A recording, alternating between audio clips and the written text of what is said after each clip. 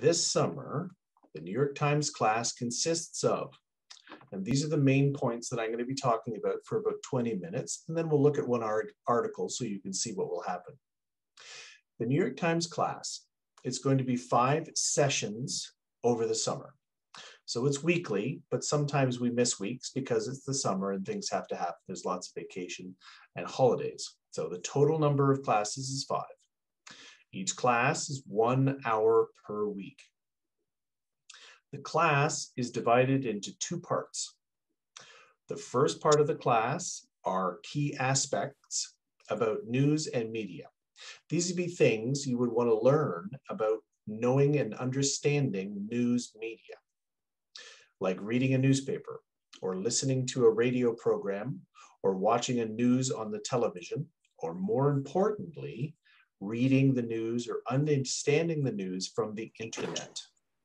That's the first part of the class. The second part of the class would be, we actually read a news story from the New York Times. So every week you'll learn something about the world, either nationally or internationally. And the last things I want to talk about is a final project. On the 5th week, we do something unique. So that's the overview of the next 20 minutes before we actually read some of the newspaper. So what would happen in the first week, for example? The first week, we would discuss at the beginning of the class what the role of a newspaper is.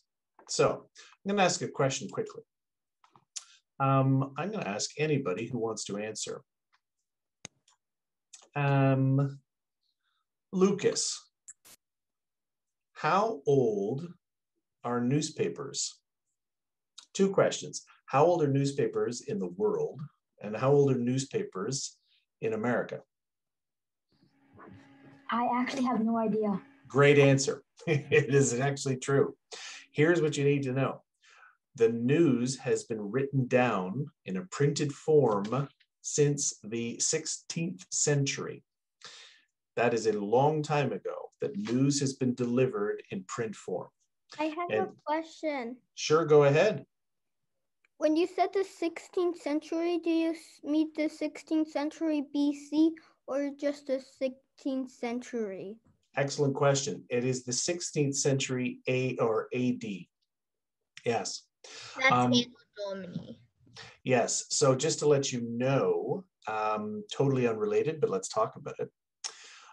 Can anybody tell me when printing began as far as the printing press? Or who invented the printing press? From China? Well, China had printing, which would be wood blocks. They would carve the wood blocks and they would print. And print, which technically is printing. So was somebody from China? Is it Johann Gutenberg? Ah, okay. So let's get to Gutenberg. Gutenberg was a German guy and he invented movable type. So instead of carving letters or characters or kanji and then printing, he could move type around. And he was the first guy who invented the printing press. And since then, information has been delivered all over Europe and around the world. Okay, so that newspapers have been happening for many, many, many centuries. So I just wanted to let you know that. But what's happening is news is changing. How we learn and how we understand news has been changing. So I'm going to go back to my document, if you don't mind. I'm just going to reduce something for a second. Here's the issue, everybody. There are many of us, so I cannot see anybody. Right now, I see 3 people on my screen. So if your hand is up or you send something in the chat, I will not be able to see it, okay? So let's go back to week 1 of the New York Times class. The first week, in the first half of the class, you would learn about the roles of a newspaper. What are the rules? What are the rules of reporting the news? What does it mean when you say journalistic free speech? Are newspapers allowed to print whatever they want? And are there any governing parts of the news? Who controls the news?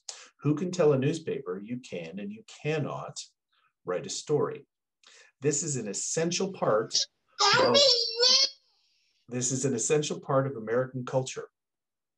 The idea of freedom of the press, that you as an individual in America have the right to receive real news and without the government telling them what to write. We'll discuss that in the first class. Then, at the second half of the class, we'll discuss a world event. The second week, we'll talk about how you write a newspaper, how you write a story. So, two things that we'll discuss are the 5 W's and H. 5 W's and H. So let's talk about that for a quick second. Yvonne, can you tell me what are the 5 W's and H? Who, when, why, what, where, and how? That is correct. If you're going to be writing a news story, you're responsible, the person writing it has to answer all those questions and give those details. So as you read the newspaper, this class will discuss how newspapers are written. The second thing we'll talk about is how you can use passive voice and active voice in your writing. And that really just means the focus of the sentence. It's sort of a writing style. And I'll give you an example, but if you took the class, we talk about it in more detail. So for example, the sentence is, J.K. Rowling wrote Harry Potter. J.K. Rowling wrote Harry Potter. Passive voice, Harry Potter was written by J.K. Rowling. You move the focus around. And journalists will do that to change the focus. So that's really about a writing of a sentence. Then second class or second half of the class, we would read an article on that particular week. Third week, well, it is in time to talk about what a newspaper writes. Newspapers have 2 jobs. One, the newspaper writes about the news of the world, what happened yesterday. But the other thing newspapers are responsible for is writing opinion. Lucas, can you tell me generally, what is the difference between a news story and an opinion story? An opinion story is like telling your thinking, like, and your opinion technically. News articles are just like, they just straight up give you facts. That's a perfect answer. Yeah, their job is to say facts, and it's a good choice of words. There's a big, to say the word facts is very important. That's the job of a news story. Give me the facts.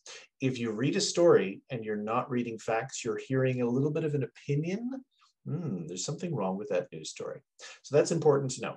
So in that particular week, we would talk about the writing style of opinion and the writing style of a news story. The choice of vocabulary. You will know that if it's an opinion, you're going to hear lots of fancy adjectives, big fancy words to make you think they're right. That's their job. But in a news article, it's very black and white. This happened, this happened, this happened. As Yvonne told us, it is who, what, when, where, why, and how. And also tone and influence. So that would be the third week. And of course, next, we would read something interesting about what happens in the world. Next, and this is important, misinformation, disinformation, and facts and truth. Misinformation and disinformation are 2 terms that you need to know. So I'm going to briefly talk about these for a second. Yvonne and Lucas have learned about these, so they understand them. What happens is there is a term called information, and information is like what Lucas said. Information is facts. This sky is blue. The capital of France is Paris, and I am 6 feet 2 inches tall. Those are facts, they're information. But then, what's happening in the world right now is that some people are giving you misinformation. And the word mis comes from the Greek meaning wrong. Wrong information. So misinformation is information that is simply not correct. I am 5'5". The capital of Paris is Berlin. Those are simply wrong facts. And what's happening in the world right now is that young people are receiving misinformation. The second term is disinformation. And disinformation is when I want you to know something that is totally incorrect. My job is to do something a little bit evil. I give out information that I know is not correct. And I do that because it will benefit me. Okay, so can anybody tell me, I know that I can't see everybody, but where would you as a young person receive misinformation and disinformation? Where might you receive that information? Like election, like social media or websites. Commercials on YouTube. You are absolutely correct. Thank you for firing all those correct answers. What you're telling me is YouTube, social media, the internet, websites, all of these. Actually, that's actually website that end with .com. Excellent. Austin, are you there? Is that you, Austin? Yep, I'm here. Oh, I'm fabulous. I'm glad you're here, Austin. Yes, here, so let's go through this. What's happening is that young people are receiving information, but it's not information. It's misinformation and disinformation, and they're receiving it from websites, social media, the internet, various sources. And as young people, you're trying to figure out what's right and what's wrong, what's real, what's not real. Okay, so that would be the fourth class. And I want you to look at this particular chart for a second, just if you think it's interesting. The question in the chart is where children are getting their news. You'll notice that the largest group, when it's young people, and it's totally normal, if you want to know what's happening in the world, well, you probably learned it from your family. Somebody tells you what's happening in the world. It's totally normal. But the second largest way you learn news is social networks. You're receiving it, looking at your phone, looking at your tablet, looking at your computer. The third is television. The fourth is a teacher or some other adult. Then the next group is friends.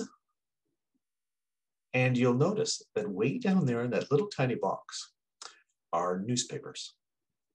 And what's important to know is that newspapers are actually responsible for telling you the truth. So all the other groups that I just mentioned, they have no responsibility to tell you the truth. They could be telling you the truth, they could be not. But the one tiny little group, 8%, is the newspapers. So that's important to know as a young person. So let's talk about that. You've got lots of friends and they all say the same thing. It's true because I read it on the internet. Well, we know that's not the right statement to make. So on this particular class, which would be the fourth week, we would talk about the impact of social media. How is social media receiving and giving news? We would be able to learn about what is real news and what is fake news. And how do you know?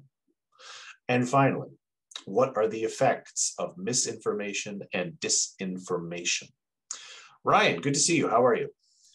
Good. How are you? Oh, Ryan, I'm fantastic. Thank you for asking. Now, again, I apologize. If you have questions, I'm unable to see or understand because right now on my screen, if you can imagine, I only have just me and one other head. So I apologize if I'm not getting to your question. I'm not ignoring you. I just am unable to understand. That's fourth week. What's the fifth week? Well, the fifth week is we would create a news report.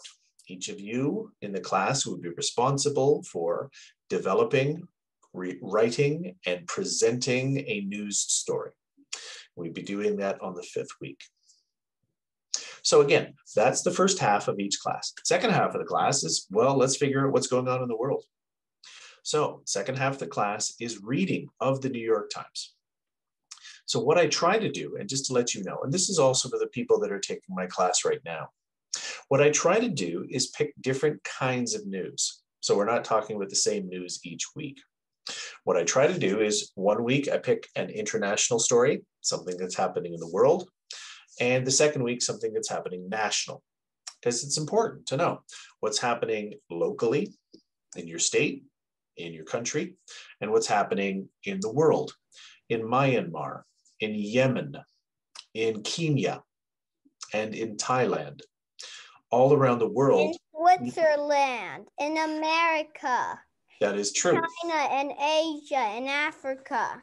You're absolutely right. There's 181 countries. You just covered about 7 of them. Yeah, the news is everywhere. And fortunately, just to let you know, the New York Times does a very good job of covering what's really happening in the world. So again, sometimes national news, sometimes international news. Next, what type of story is it? Well, sometimes it's a general story, a general news story. Sometimes it's a technology story, finance, politics, the environment. Sometimes the story is about media. We're also going to talk about obituaries or even the arts.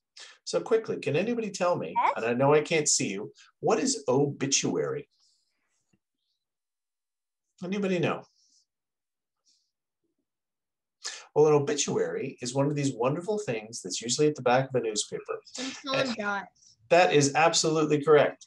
If someone dies or someone passes away, it's sometimes very important to tell us all about who she was. What did she do? What made her